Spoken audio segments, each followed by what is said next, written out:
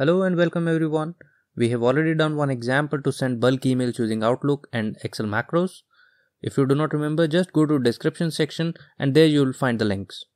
In this video, we'll see how to send HTML tables instead of plain text. So if I give you a quick preview of what we were doing earlier, we were sending emails, but the text that we were sending in the body, that was plain text. Now we'll be sending rich text which is formatted, or instead I would say it is a table in the Excel.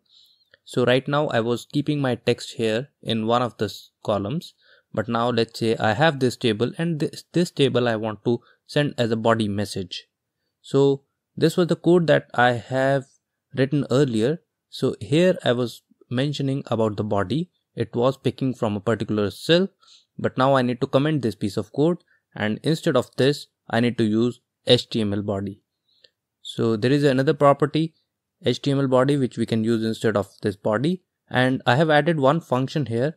You can download this file from the description section again, and then you can get this function, and we just need to use this function and provide our range as an argument. So use .html body equals convert range to HTML, and then you see what range you want to send in the body. So it is B4 till G11, and then you can specify in the arguments that it is coming from sheet 2 and range is range B4 till G11. So that's all.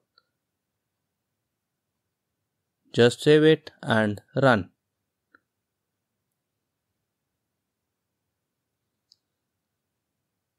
So this time it won't be picking the body from the column, rather it will be printing that entire table here in the body.